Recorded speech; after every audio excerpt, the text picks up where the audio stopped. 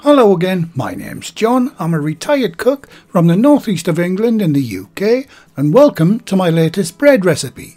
And in this one I'll show you how to make this fantastic no-knead rustic country loaf. It's a very simple bread to make and full of flavour. An ideal all-round bread, especially good for your sandwiches. And as it's a no-knead recipe, all you need to make this bread is a mixing bowl and a baking tray. And I've designed this low hydration loaf so it's a nice and easy one to handle, shape and score. A great recipe for beginners and experienced bakers alike.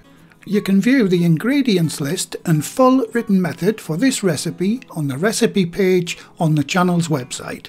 I'll leave a link in the description under the video, or you can click on the eye icon top right of the screen to take you directly to the recipe page. I'd also like to thank my Patreon, PayPal and Super Thanks supporters for their very kind help in producing these tutorial videos. I'll be giving you all a name splash and shout out a little later in the video. Right, let's get on with today's recipe. Okay, as always, I'll start by testing that my yeast is alive and well. First, add the sugar to the warm water and mix until dissolved.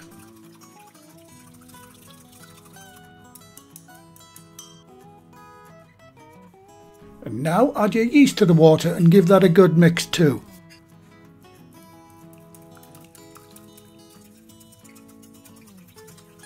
Right, set that aside until it activates. If there's no change after 10 minutes, your yeast must be dead and it needs replacing. Okay, my yeast has now been sitting for 5 minutes, and as you can see, the yeast is working fine, and that means it's safe to start this no-knead recipe. Add the mixture to a large bowl and making sure that you scrape it all out. Now add the bread flour to the bowl. And the final ingredient to go in is the salt. Right, using my trusty wooden spoon handle, I'll bring it all together. A quick word on no-knead bread recipes. A lot of people think this is just a lazy way of making bread, and they would be very wrong. To cut a long story short, by allowing the yeast to work its magic naturally on the flour, instead of quickening the process by kneading the dough, you end up with a better flavour and texture to the bread that you're making. The only downside is it takes a little longer, but I think it's well worth the wait. If you Google a question, you'll be able to find out a lot more on no kneading versus kneading. Once you have it roughly together, swap to a bowl scraper and start folding it over itself as shown. And as this is quite a dry mix, you can finish it off with your hand.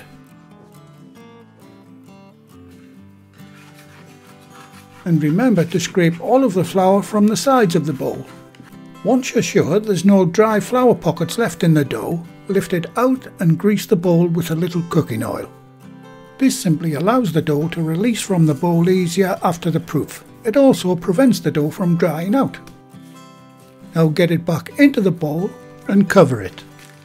I like to use a shower cap for this, and we have a good selection of these in various colours and patterns in the website store if you're interested. Now set the bowl aside in a nice warm spot. I normally use the oven with the light bulb on, but as the weather is glorious in the UK today, I'm just proving mine on the bench. Now set your timer for 1 hour.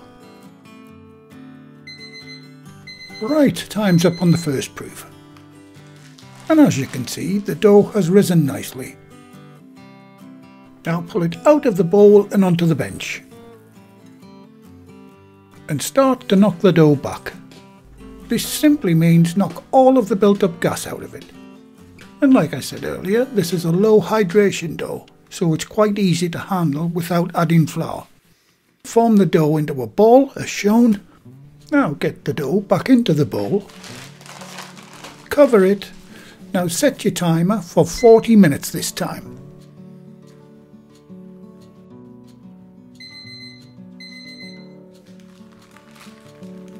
Okay, once the time's up, turn the dough out onto the bench again. And once more, knock the dough back. Try to fold your dough the same as I'm doing in the video.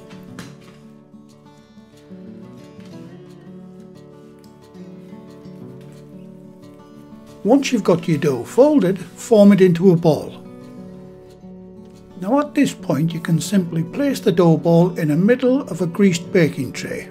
Add a little flour, cover it and then allow it to proof for 45 minutes. But for a more professional look, I'm going to final proof mine in this Banneton basket instead. The loaf will look so much better out of one of these. And only if you're interested, we have a couple of choices on the website, including this great offer of a bread making bundle, which includes 2 of these brilliant Banneton baskets, one round, one oval. Everything you need to get started on commercial yeast and sourdough bread making. If you are using a proofing basket, make sure it's well floured as shown. Now place your dough ball in the middle of the basket or the tray, whichever you're using, and sprinkle on a little flour.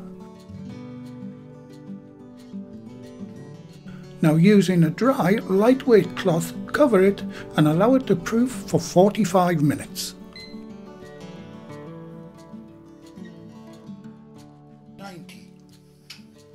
Before going any further, preheat your oven to 190 Celsius, that's 375 Fahrenheit, or gas mark 5.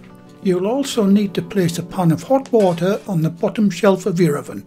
The steamy atmosphere this creates in the oven will make the bread nice and crispy.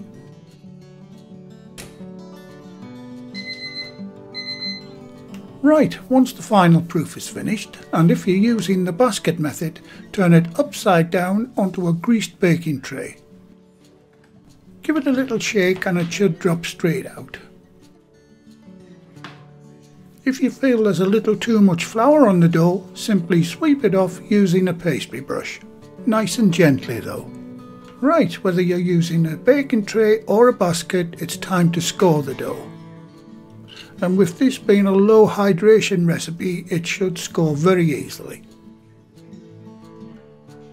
Scoring the dough allows it to expand in the oven. Try to design your own scoring pattern. Time to get this beauty into the preheated oven. Now to save you getting a blast of steam in the face, open the oven door slowly, especially if you wear spectacles like me.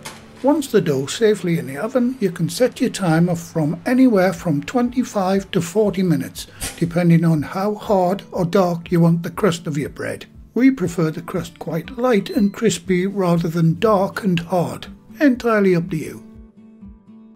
And while that's baking, I hope you don't mind if I give my 4 recipe books a quick shout out. The books have lots of our favourite recipes from our work kitchens in them. And also, book 4 in this series is totally dedicated to bread recipes.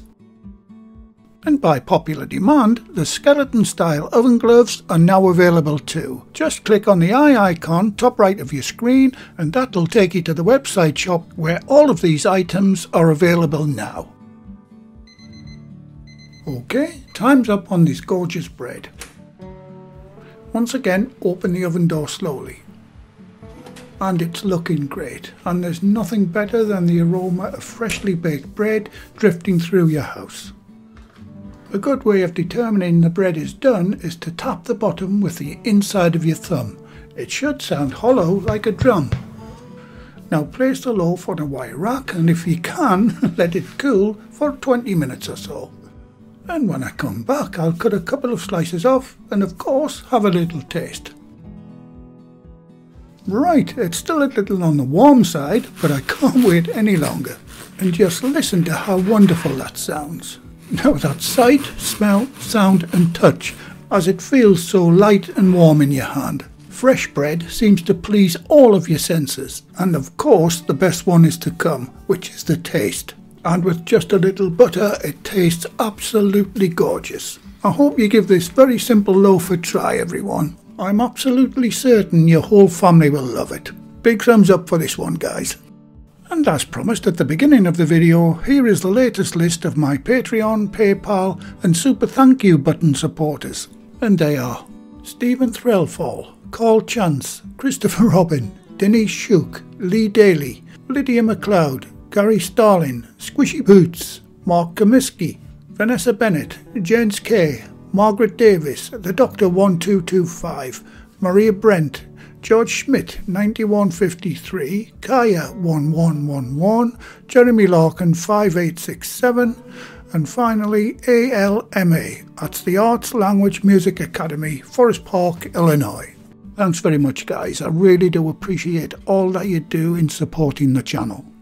Well, thank you again for watching. Please like, share, comment and subscribe by hitting the circle above. If you do subscribe, activate the bell icon next to the subscribe button on my channel page. And by doing that, you'll be automatically notified every time I upload a new video. And in the meantime, here's a few of my other videos and playlists that you may want to watch. So, until the next time, be safe in your kitchen and bye for now.